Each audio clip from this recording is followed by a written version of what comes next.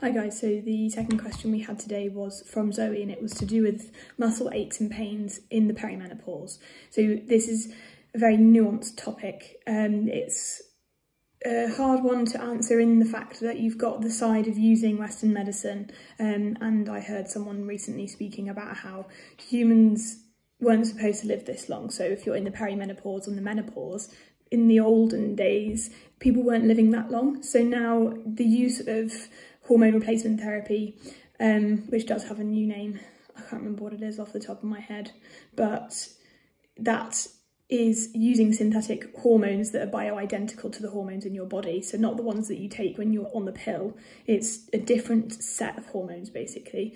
And these ones look to your body like normal hormones, which help you with all of the symptoms. There are also other reasons why hormone replacement therapy is good. So it can help with your bone density and stuff like that, where if say you have issues with your bone density because you're in the menopause, and hormone replacement therapy, I have seen someone very close to me use it and it has given them that quality of life.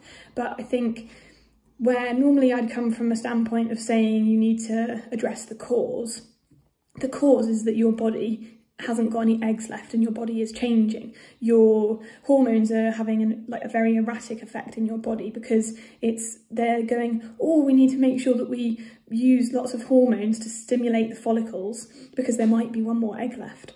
And then it's basically like your body's scrambling to try and make a baby because it knows that something's up. And there's so many different things at play. There's so many different hormones that are becoming depleted in the body, and the imbalances are there. So in terms of hormone replacement therapy, there is always that side. But then also I have been researching, and this is only a knowledge share, this isn't me giving advice, about seed cycling. So we all know about estrogen and progesterone. We all know that those are hormones that are quite big hormones in the menstrual cycle. They're not the only ones, but they're very big. And the thing with seed cycling is that you have certain seeds that have certain phytoestrogens in them, and different seeds that help in other ways. So if you look up seed cycling, you can look up the different seeds that are recommended. If people go into the menopause early, so if they have full hysterectomy, they are not producing any of the hormones in their ovaries anymore because their ovaries have been removed, then seed cycling is a really good thing. Dr. Mindy Peltz has written a blog on that. I'll try and find it and link it in the comments. So she talks about how you can use the moon cycle if you don't have a cycle to use seeds in order to increase the levels of estrogen and progesterone in the body in different parts of the cycle.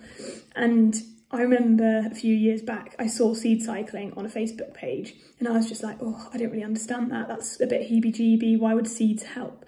But I know a lot about estrogenics from the standpoint of a male, and how estrogenics are bad and that they cause cancer, and that there's lots of different phytoestrogens that are very strong. So for example, a family member of mine went through breast cancer therapy and was told not to drink milk and not to avoid soy because it's so estrogenic. So because their breast cancer was attached to estrogen.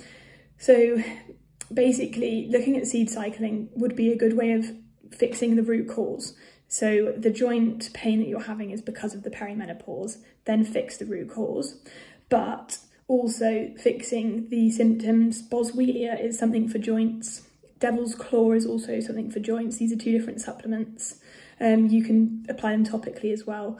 I personally find for my joints, even though I'm not in the perimenopause, Green Lips Muscle Gel, it has glucosamine and magnesium in it. Just massaging that onto my joints. So doing a race last weekend, there was lots of downhill, bashing my knees basically. I have been putting some of that on my knees when they've been feeling sore and have felt a difference, whether it's the placebo effect or not. But yeah, that's my advice there. And I'd say ashwagandha if you know that you don't have any contraindications. So look at ashwagandha if you have any problems with your thyroid, anything like that. But then also going to the doctor or going to a functional medicine practitioner, a functional medicine naturopathic physician, and working out what levels you have of hormones in your blood, and then trying to think of different ways to bolster your own body's way of fixing your hormones so that you can get rid of that joint pain.